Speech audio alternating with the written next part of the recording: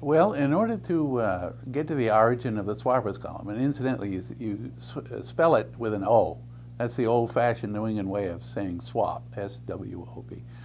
Well, to get to the origin, you have to go back to 1935, 75 years ago, and when Yankee Magazine was being printed in the neighboring town of Marlboro, right there on the river. And this was 1935. And the printer was, in order to print the magazine, he had a little bottle of gin which he would put on the press, but he'd also apparently take out his false teeth and set them up on the printer.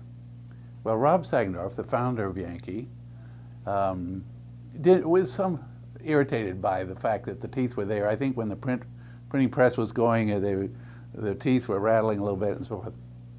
And so he decided to play a little joke on this printer. And so in the local paper, one of the local papers, he put in an ad. And the ad said, "We'll swap one set of store teeth." Now in those days they called false teeth store teeth. "We'll swap one set of store teeth for a broom." He thought that was fun, and he wondered how he'd react or whatever. The next day, when the paper came out one day, the next day he went to the office down there in Marlboro, and waiting in front of the office was like 8 women with brooms in their hands. He said, "Aha! There's something to this swap thing." And so then he started the Swopper's column, and he started it in the December 1935 issue. And I have a couple of, I looked at the swaps in there, and they're kind of fun. There were 10 of them. Here's one. Here's the very first swap in Yankee Magazine. "We'll swap 12-foot Alaska kayak for a suckling pig." Can you imagine? What's the difference between a suckling pig and just a pig?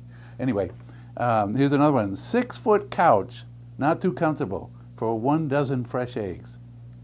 It was a different time, wasn't it? Well, my favorite, people often ask my favorite. There's a lot of favorites. But my favorite I did bring, it's from the, I think it's November, I have it here, yeah, November 1984. No, February 1984. This is my favorite, okay? "We'll swap handmade size 5 champagne colored wedding dress with applique lace and chiffon skirt and size 5.5 keepsake .17 carat diamond ring for a wood and coal burning stove."